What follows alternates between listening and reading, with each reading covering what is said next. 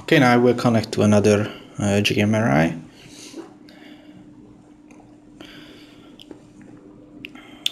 And after starting the program, it automatically connects to the JMRI with the last settings and downloads the trains, routes, turnouts, light sensors, everything. You can make a list of your favorite trains, which is an extra function in DigiTrains. So here you can select which trains to put to the quick list, maximum of 10 trains you can put.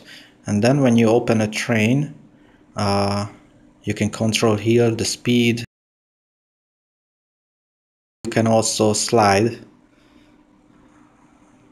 so you can swipe on the screen and change between the trains. So swipe to left or swipe to right, and you can change the trains, which one to control. So it makes it easy and quick to reach the other train. Here you can set the speed steps, which is actually for the usual DCC speed steps, and it depends on how many speed steps here you have. Default it's 28.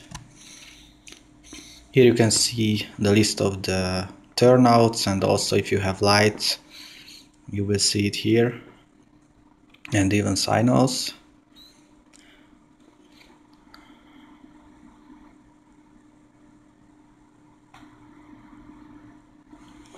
And then if you press the routes icon, you can see the panels menu first, and if you press again that green icon, you will see the list of the routes. So actually this page is for dispatchers, let's say. So here you can see a panel from the JMRI, and touching the layout you can change the turnouts, lights, everything. And then I press again the routes icon, and here you can see now there is only one route, which is the reset actually.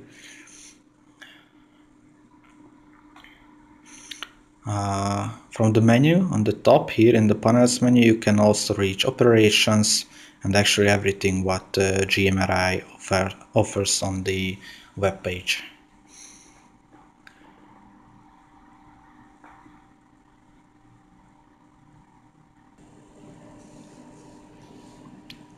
So let's see how it looks like on a tablet.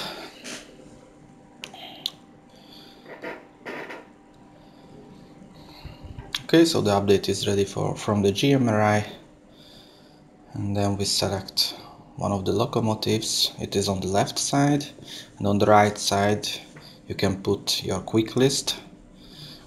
So from here you select maximum of 10 locomotives, and then you select the one which you want to put on the left side, and on the right side you will have the quick list.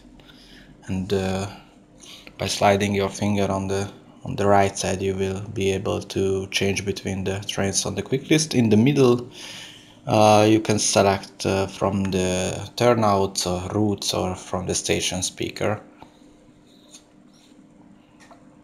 So this way it's much easier to control more locomotives at the same time.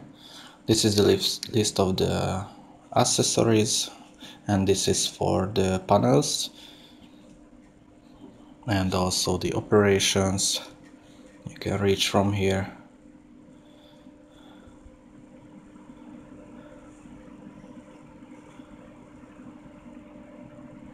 Now I will open this layout,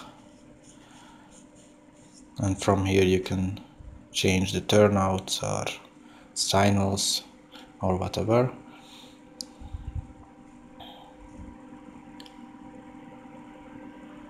If you touch again the green routes icon, then you can go back to change the routes if you have. And that's it.